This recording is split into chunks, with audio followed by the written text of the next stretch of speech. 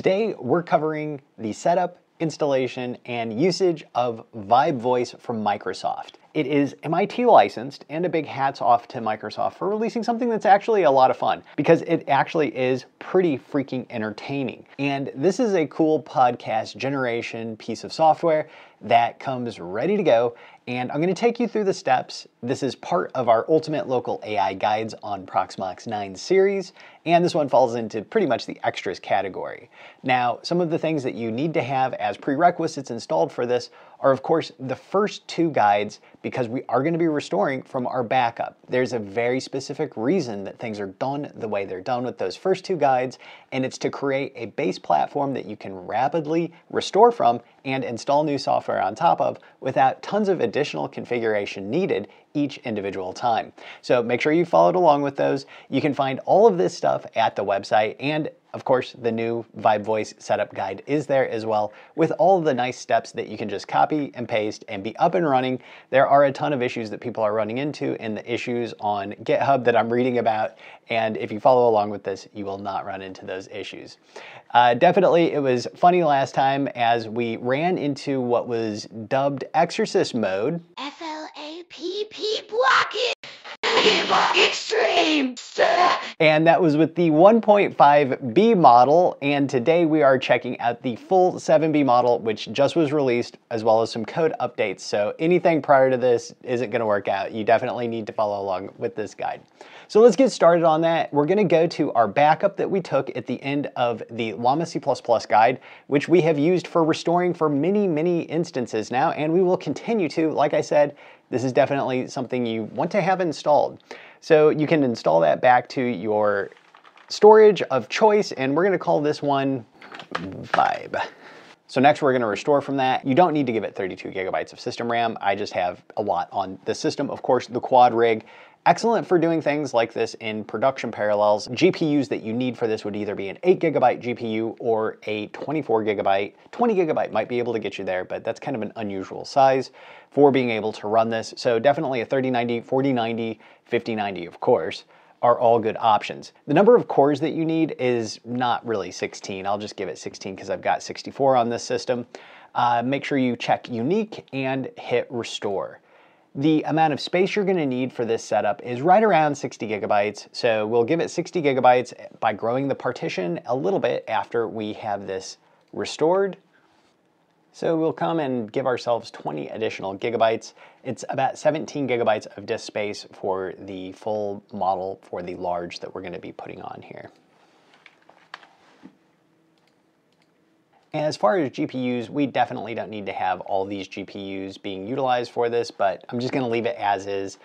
And we're going to go ahead and start up our container next. Now, when you restore from the backup, of course, it's going to bring over the IP address that that container had. So we need to adjust that. So I'm going to take that over to 74, as that's an unused IP address, and you don't want IP overlap ever. First off, always run an apt update.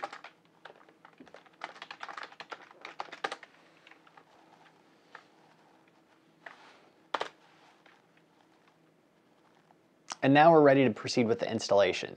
Literally, you can just come over directly to this and copy the code starting here and put it in.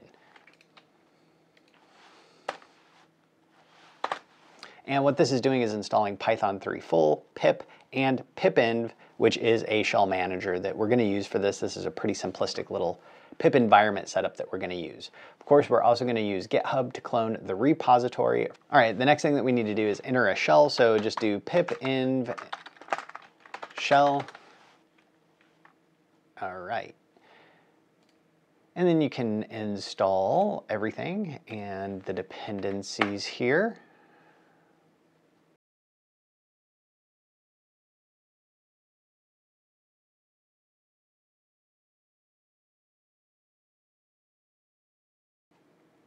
And you're going to need to install Flash Attention and FFmpeg.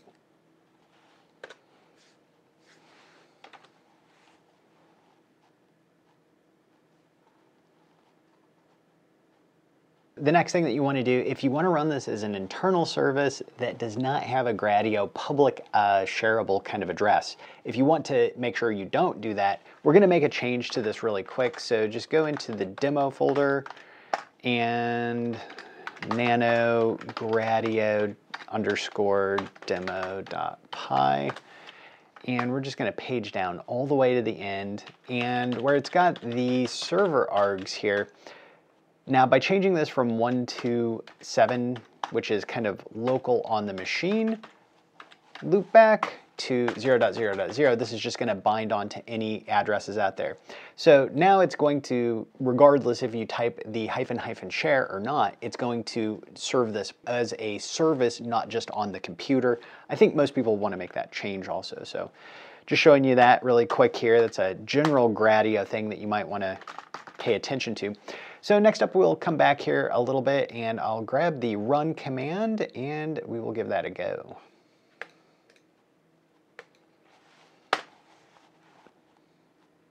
Now, if it's the first time that you're running it, it'll download some files also at the same time that it's doing this. If it's not your first time running it, then it should be pretty quick to reload. So you can see how quick this is. It'll take a good deal longer to get this running the first time. And you'll see that it says 0.0.0.0. However, the IP of the machine will also be globbed onto there. So 192.168.1.4074. There we go. Gradio, if you have dark set kind of as your system default, it's going to seemingly not do too hot. So it's best to set that to the light over here. And if you close that, you can now see all the buttons. The dark interface, for some reason, just doesn't seem to work in many Gradio implementations. Some example scripts are down here at the bottom. So if you wanted to go through 1 speakers, 2 speakers, or 3 speakers, of course, 4 speakers is also an option that you have here. And this is multilingual as well. Although it primarily is going to do the best in English and Chinese, there may be some instances where it can do acceptable-ish in possibly some other languages. So yes, risks and limitations. I would say the biggest one is do not assume this is production quality. And if you send this out there as is, it might have a lot of slop. So make sure you review it. Under advanced settings, 1.3 is definitely where you should leave your CFG scale. If you jack that up, you're going to run into poltergeist mode. The number of speakers you can adjust here, and you need to have them in this format. So speaker 1 colon and whatever speaker 1 would say. So for this, I'm just going to actually go ahead and select a 2 speaker 1 here. And we've got our conversation that is pretty much going to be between Frank and Carter. We'll just go ahead, hit generate podcast, and it will go ahead and start streaming after it has built enough of a buffer. If we take a look over here, we can see the GPU utilization creeping up there. As you can see, 19.5 gigabytes being used right now. So definitely a 20 gigabyte GPU would be cutting it close. 24 gigabyte would be pretty safe if you're especially doing some other stuff also. You would most likely want to have that. Hello everyone and welcome to the VibeVoice podcast. I'm your host Linda, and today we're getting into one of the biggest debates in all of sports. Who's the greatest basketball player of all time? I'm so excited to have Thomas here to talk about it with me. Thanks so much for having me, Linda. You're absolutely right. You do have to hit stop twice for some reason also. I think that's another bug. So that was, if you heard at the beginning, that's background music. Every now and then you'll get background music. Certain things like having a hello or an intro that it can detect will cue up background music. Also, Alice apparently invokes lots of background music. But this is just the nuts and bolts video of how to set up with VibeVoice. This will be part of a production pipeline that'll have comfy UI included with VibeVoice and some orchestration and stuff in the future. So I hope you look forward to that. Make sure you hit like and subscribe so that you get notified when that comes out. And we got another hardware video coming up really soon. I know people have been asking me for another hardware overview video, kind of hitting on some of the high points of what to look for in hardware and what you should avoid in hardware. So I've got one of those that'll be probably one of the next few videos out here. If you are looking at using a LLM to generate it, tell it how many speakers you have and give it an example of one of the formats that it needs to put the speakers in, and it will adhere to that very well. I've tried this on multiple different ones. Quinn 3 does an excellent job of generating this from also documents. So if you want to put a paper in there, it is very generated on the fly. It's very random. It is MIT licensed, and a big hats off to Microsoft for releasing something that's actually a lot of fun. I really think you've got to install this and have it as one of your options. It actually is pretty freaking entertaining. So definitely try not to get exorcist mode going, but have fun. Let me know in the comments below what kind of stuff you guys are generating. And you need to follow, again, this guide here, which gets you set up with Ollama, OpenWebUI, a great user interface for local LLMs. And then after that, our llama.c++ guide that will, at the end of that, have us create a storage backup that we use for restoring for all of these things. You see how fast this is to get up and running as a result of having that base package. Have a great day. Check you out next time.